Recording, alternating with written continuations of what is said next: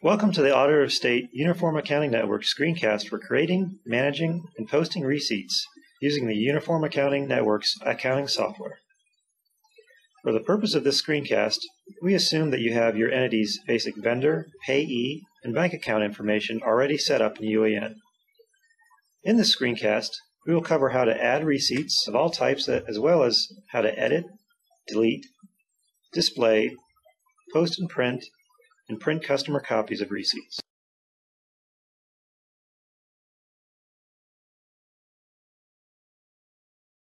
To navigate to Receipts, select the Accounting module, select the Transactions menu option, then select the Receipts function.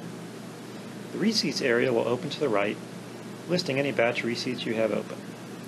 Note that posted items can be viewed under the Accounting, Utilities, Receipts utility. The functions available in this area are Add, Edit, Delete, Display, Customer Copy, and Post and Print. The Close button closes the Receipts area. Clicking the Add button provides you the option to add standard, memo, and interest receipts.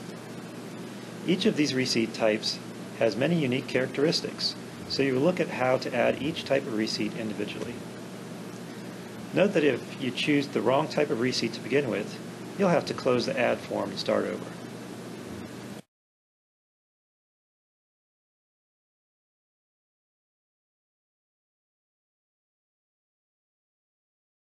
To add a standard receipt, click the Add button and select Standard from the drop-down menu. UAN will open the Add Receipt form. The Add Receipt form for a standard receipt is made up of several sections and buttons. They are the Source section, the Date section, the Receipts section, the Distribution section, the Save button, and the Close button. Please note that all green fields are required fields for the receipt. As usual, some green fields will turn white when you click on them. Don't let this confuse you. The field is still required. To add a standard receipt, you have two options to start with. From the Source drop-down menu, you may begin with selecting the receipt source, or you may enter a brief source name. The drop-down menu will offer you suggestions for any payees already in the system. Next, click on the Purpose text field and type in a brief but informative description of the purpose of the receipt. You have a maximum of 512 characters. Next, enter a bank deposit ticket number for the receipt if you have one. While not required, deposit ticket numbers make tracking deposits on your bank statement and auditing receipts easier. Receipts will be grouped on the bank requisition by deposit ticket number. With the Source section complete, we now move to verify the accuracy of the information in the Date section. The receipt, deposit, and post dates will be defaulted to today's date. Click on the associated calendar menu and scroll through the calendar to choose the appropriate dates for these required fields, or type in the date in the corresponding field. Note that UAN has several rules for what constitutes valid dates for these fields and which it will enforce. For example, the system will not save a receipt with a receipt date that is more than 30 days before the post date.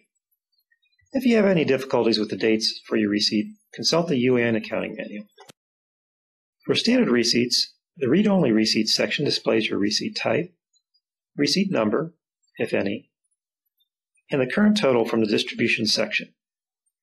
Your receipts total must be greater than 0 before you can save the standard receipt. To distribute receipts to the revenue accounts, click on the Account Code field and select the revenue account from the drop-down menu, or type in part of the account number to search for the suggestions for any payees already in the system. If the account number is similar to an assigned account, UAN will display suggestions for any account numbers and names. Select an account. If the account you want is not available, please consult the UAN Accounting Manual's Revenue Maintenance section. Next, enter the amount of the distribution into an amount field. Then move the receipt into the distribution's data entry grid by clicking the Insert Row arrow on the far right-hand corner of the grid, or by pressing the Enter key. Continue adding any additional revenue accounts by repeating the previous steps, starting with the account code field. If you need to delete any receipt distribution entries, click the X associated with those entries on the far right-hand side of the distribution grid. Once you have fully distributed your receipt, review your work to ensure that it is correct. Next, click the Save button in the lower right-hand part of the form, or click the Close button to close the form without saving any changes.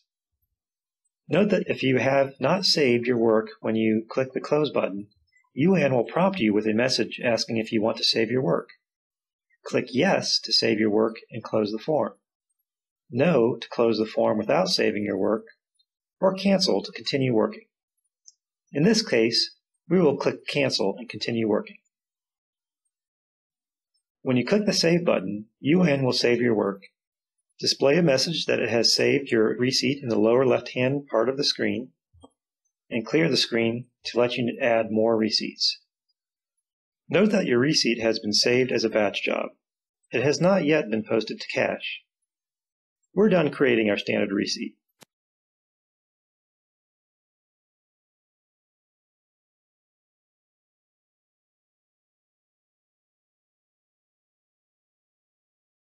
To review, memo receipts are receipts from which charges are deducted, such as tax settlements distributed by the county auditor, or for pass-through revenues from projects like the Ohio Public Works Commission.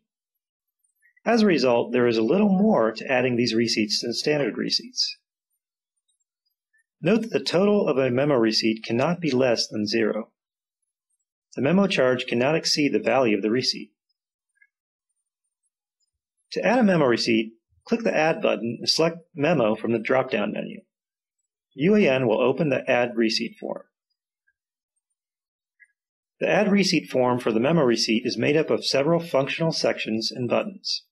They are the Source section, the Date section, the Receipt section, the Receipt Distribution section, the Memo Charges section, the Save button, and the Close button. Please note that all green fields are required fields for the receipt. As usual, some green fields turn white when you click on them. Don't be confused. The field is still required. You may approach adding a memo receipt in one of 3 ways. First, you may begin by selecting the receipt source from the Source drop-down menu. Second, you may simply click on the Source drop-down menu and enter a brief source name for the receipt. UAN will offer suggestions for any sources that are similar to the name you input.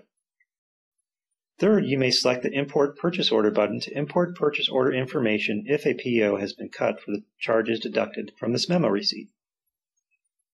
If you opt to use the Import Purchase Order button, the Import Purchase Order form will open.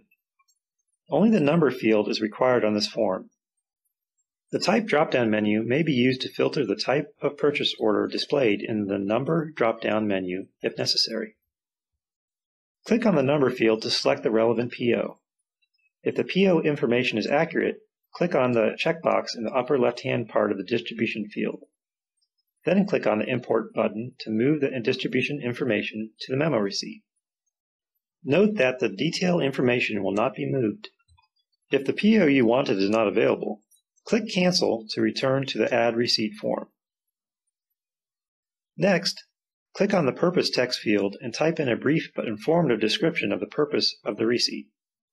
You have a maximum of 512 characters.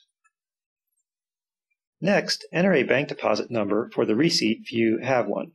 While not required, deposit ticket numbers make tracking deposits, auditing receipts, and reconciling bank statements much easier. Receipts will be grouped on the bank requisition by deposit ticket number. With the Source section complete, we now move to verify the accuracy of the information in the Date section.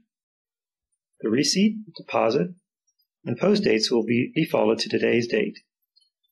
Click on the associated calendar menu and scroll through the calendar to choose the appropriate dates for these required fields, or type in the date in the corresponding field. Note that UAN has several rules for what constitutes valid dates for these fields and which it will enforce. For example, the system will not save a receipt with a receipt date that is more than 30 days before the post date. If you have any difficulties with the dates for your receipt, consult the UAN accounting menu. For memo receipts, the Read-Only Receipts section displays your receipt type, receipt number, if any, the current total from the distribution data entry grid, the receipts total, and the charges total. The total of your receipts less your charges must be equal to or greater than 0 before you save the memo receipt. To distribute receipts to the revenue accounts, click on the account code field and select the revenue account from the drop-down menu, or type in part of the account number to search for the suggestions for any payees already in the system. If the account number is similar to an assigned account, UAN will display suggestions for any account numbers and names. Select an account. If the account you want is not available, please consult the UAN Accounting Manual's Revenue Maintenance section. Next, enter the amount of the distribution into an amount field. Then move the receipt into the distribution's data entry grid by clicking the Insert Row arrow on the far right-hand corner of the grid, or by pressing the Enter key. Continue adding any additional revenue accounts by repeating the previous steps, starting with the account code field. If you need to delete any receipt distribution entries, click the X associated with those entries on the far right-hand side of the distribution grid. If you import purchase orders or blanket certificates into the memo receipt, these PO and BC charges will appear in the memo charges data entry grid. To add additional memo charges, click on the Type field on the Memo Charges data entry line and select the type of charge to be added. If the charge type is a PO or BC, select the associated PO or BC. The account code and account name will automatically be filled out. If you are entering a direct charge, select an appropriate account code for the charge. The account name will be automatically filled out. Note that only certain appropriation accounts may be charged directly. See the UAN Accounting Manual for details. Record your memo charges into the Memo Charges data entry grid by clicking the Insert Row arrow at the far right-hand edge of the grid, or by pressing the Enter key. If you need to delete any memo charge entries, click the X associated with those entries on the far right-hand side of the Memo Charges grid. Once you have fully distributed your receipts and charges, review your work to ensure that it is correct. Remember that the total in the Receipts field must be equal to or greater than 0 for the memo receipt to be saved. Next, click the Save button in the lower right-hand part of the form, or click the Close button to close the form without saving any changes. Note that if you have not saved your work when you click the Close button, UAN will prompt you with a message asking if you want to save your work. Click Yes to save your work and close the form, No to close the form without saving your work, or Cancel to continue working. In this case, we will click Cancel and continue working. When you click the Save button, UAN will save your work, display a message that it has saved your receipt in the lower left-hand part of the screen, and clear the screen to let you add more receipts. Note that your receipt has been saved as a batch job. It has not yet been posted to cache. We're done creating our memo receipt.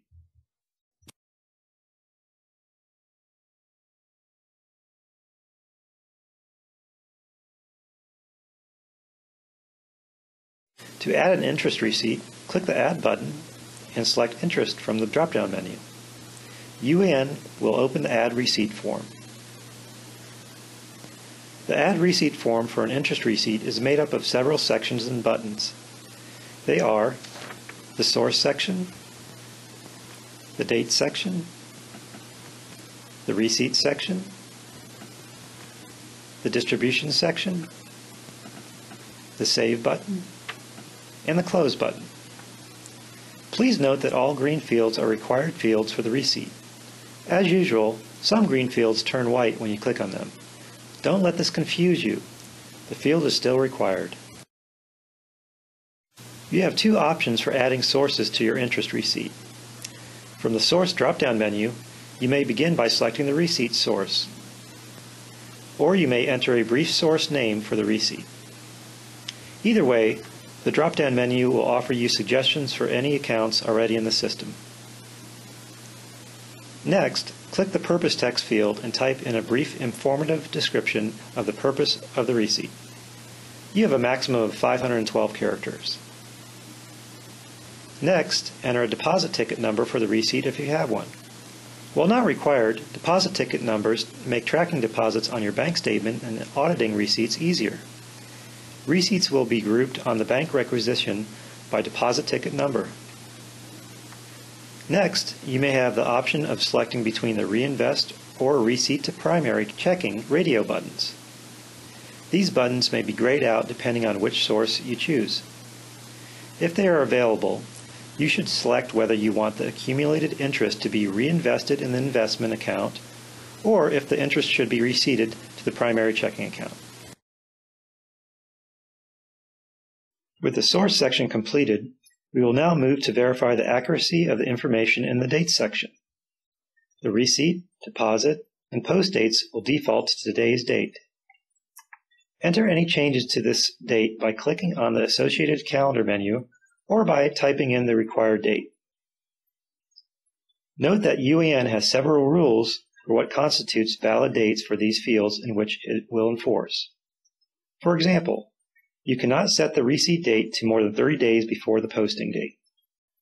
If you are having difficulties with the dates for your receipt, consult the UAN accounting manual. For interest receipts, the Read-Only Receipts section simply displays your receipt type, receipt number, if any, and the current total from the distribution data entry grid. Your receipt total must be greater than 0 before you can save the interest receipt. Depending on what source you choose for your interest receipts, UAN will populate the receipt distribution data entry grid with one or more funds. If so, you have several options. First, you may edit the amount of the existing interest distributions by clicking on the amount field associated with each fund and typing in the interest amount. Second, if you have a single interest receipt you wish to distribute proportionally among several existing accounts, click the Distribute Proportionally by Fund Balances checkbox. Note that when you do click on the checkbox, the total field in the receipt section becomes an optional field for you to input the total amount. UAN automatically distributes the interest amounts to all of the available accounts proportional to the current fund balances. For more about how this distribution takes place, consult your UAN accounting manual. And third, if you want to add additional interest revenue accounts, click on the Fund field in the data entry line and select an account for the receipt from the drop-down menu, or enter the fund number into the field. The Fund drop-down menu will present a list of suggested options when you do so. Select a fund option. To continue, enter the amount of the distribution into the Amount field, then move the receipt into the Distributions data entry grid by clicking the Insert Row arrow on the far right-hand corner or by pressing the Enter key. Continue adding any additional distributions by clicking on the Account Code drop-down menu and repeating the steps above. If you need to delete any receipt distribution entries, click the X associated with those entries on the far right-hand side of the Distribution Data Entry grid. Note that if the Distribute Proportionally by Fund Balances checkbox is checked, the amount listed in the total field in the receipt section will be redistributed to all the remaining accounts. Once you have fully distributed your receipt, review your work to ensure that it is correct. Next, click the Save button in the lower right-hand part of the form, or click the Close button to close the form without saving your changes. Note that if you have not saved your work when you click the Close button, UAN will prompt you with a message asking if you want to save your work. Click Yes to save your work and close the form. No to close the form without saving your work, or Cancel to continue working. In this case, we will click Cancel and continue working. When you click the Save button, UAN will save your work, display a message that it has saved your receipt in the lower left-hand part of the screen, and clear the screen to let you add more receipts. Note that while your receipt has been saved, It has not yet been posted.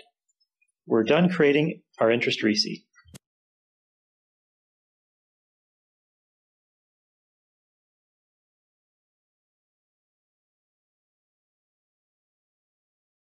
To edit receipts, select the receipts you wish to edit by checking the checkboxes to the left of each associated receipt in the Receipts form, and then click the Edit button.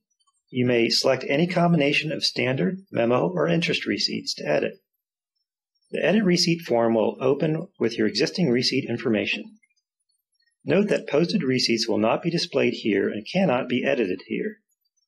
Posted receipts may be viewed for editing at Accounting, Utilities, Receipt Utility.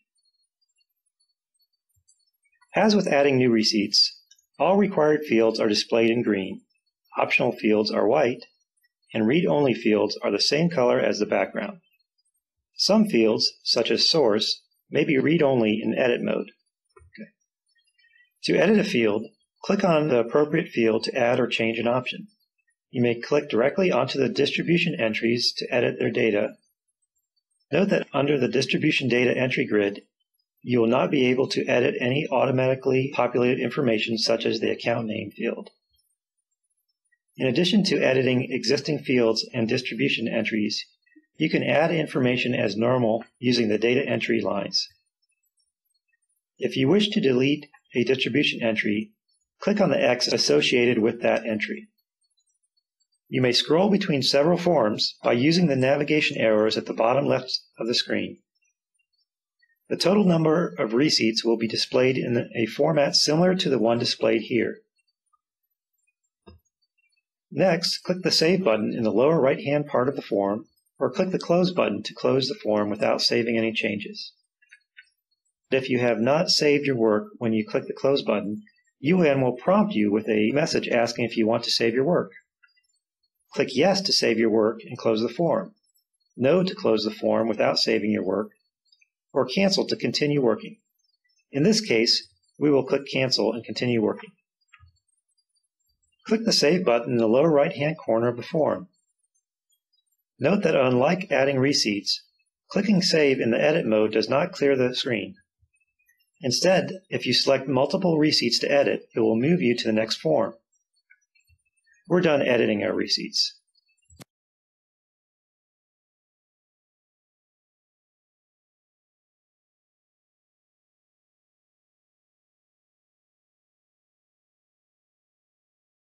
To delete receipts, click on the checkboxes of the batch receipts you want to delete, and then click the Delete button. UN will prompt you asking if you really mean to delete the selected receipts. Click OK to delete those receipts from the system, or Cancel to avoid deleting those receipts. If you click OK, the batch receipts will be removed from the system entirely. Note that the system will not reuse the deleted receipts batch numbers. The deleted batch numbers are permanently used.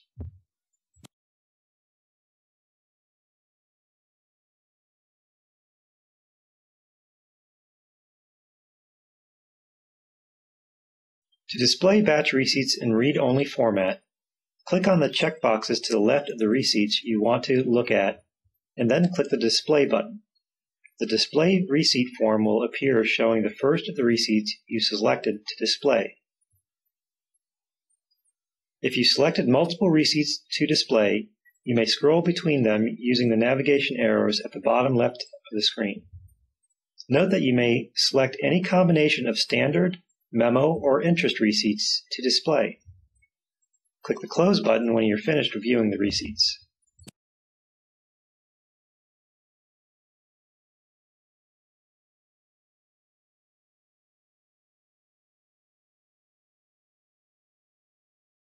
To print a customer copy of a receipt, click on the checkboxes to the left of the receipts you want to print, and then click the Customer Copy button.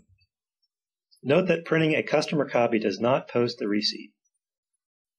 UAN will prompt you to confirm that you want to print the receipt, also notifying you that by printing a customer copy, the source, receipt date, and amount sections in the receipt can no longer be changed. Click the OK button to print the selected receipts, or Cancel to avoid printing the copy. If you click OK, you must print the customer copy. Select your choice of printer and click Print to make a copy. Note that the receipt will still be available as a batch receipt in the Receipts area. After printing a customer copy, you may still edit the purpose, deposit ticket, post date, and deposit dates for the receipt using the Edit Receipts function. If you need to print more copies, just use the Customer Copy button again.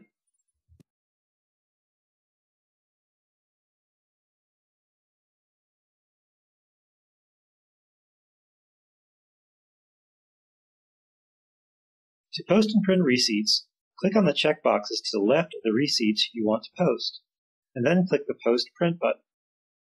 UAN will prompt you to confirm that you want to post the selected receipts. Click the OK button to post the selected receipts. Once posted, UAN will bring up the print screen and prompt you to print your post to the printer of your choice. You must print the posted receipts. Select your choice of printer and click the Print button to make a copy. After this step, the receipt will no longer be visible from the Receipts window, but will be available from the Accounting Utilities Receipt utility. Once UAN has printed the copy, UAN will prompt you asking if all items printed all right. If everything printed successfully, click Yes. If the receipt did not print properly, click No to open the Receipts utility for a chance to reprint the receipt. To close the Receipts window, click the Close button.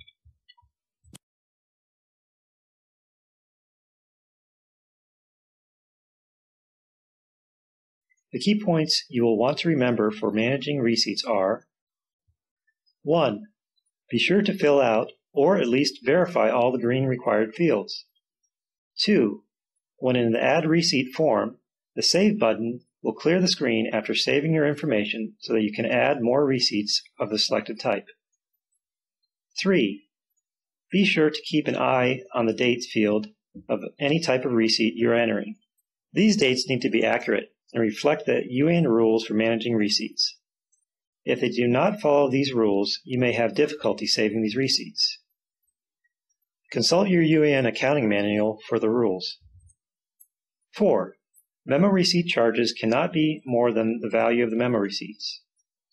5.